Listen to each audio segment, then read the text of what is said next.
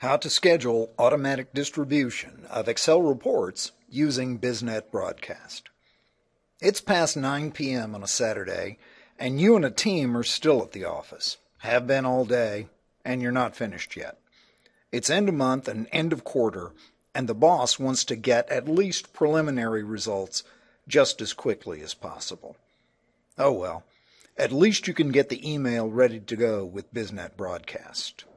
We've all been there, but we don't necessarily have to be there anymore. You can do more than that and automatically send the most current report at a specific time, including all the updates posted to your ERP system, using the Set Schedule options in BizNet Broadcast.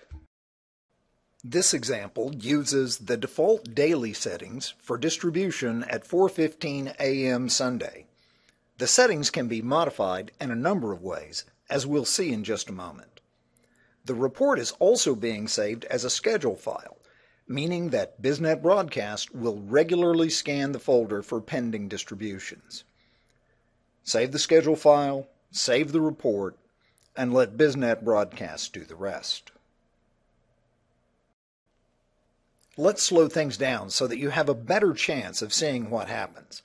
Watch the status bar at the bottom of the screen. The schedule file opens, updates are applied, BizNet Broadcast completes the distribution and reopens Excel. A quick check shows that report waiting in the outbox. And it includes all the updates from all the other team members. So exactly how was that kind of turnaround achieved? After saving the schedule file and closing Excel, another session was opened and Start Schedule was activated from the BizNet Broadcast ribbon. It is recommended that BizNet Broadcast Scheduler run in an independent Excel session. And since this report was created with BizNet software and is connected real-time to the back-end ERP system, the Biz Insight Explorer panel is open so that any updates to the supporting data are applied automatically. It's important to note that BizNet Broadcast and the scheduler can be used with any Excel file. Let's do a quick walkthrough of all the available options. Set Schedule opens a daily schedule by default.